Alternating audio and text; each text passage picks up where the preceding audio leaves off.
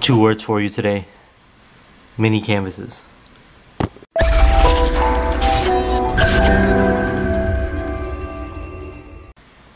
What's up guys, today we're finally back. I got a new video coming every Friday as you guys know, so if you're not already subscribed, make sure you subscribe. But anyway, in today's video, I'll be working on these mini canvases. I have about 3 of them. Hopefully we don't need all of them. I also got these white pens that I picked up from Target. So the total cost of all these supplies is probably about $6 because the pens were $3 and the canvases were $1 each. So we're gonna try to use one. Hopefully we don't mess up, and the other 3 pens. So let's see what we can create today. Forgot to mention, I got a little easel as well. This was like 97 cents, so why not?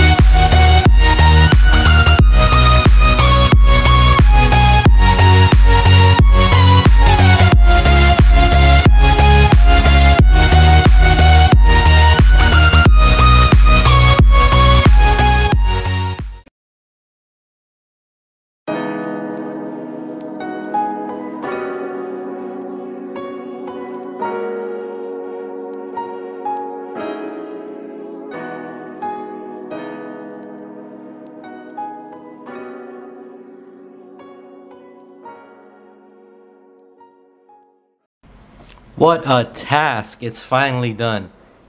Check it out. I think it came out pretty sick for just using a 2x2 inch canvas and 3 different size white pens. If you can see here, it's supposed to be a moon with a face and then another face, and I kind of got creative, added in like a mountain at the bottom and a little flag and stars around it. Overall it came out pretty good. So after I finished this video, I actually liked what I was doing and I went ahead and I made another one. So this is what this one came out to. So together they look like this. Not bad, pretty cool. I think I did better on this one, maybe because I had a little practice. It was definitely difficult just using one color, not just one color, also using the same color in different sizes.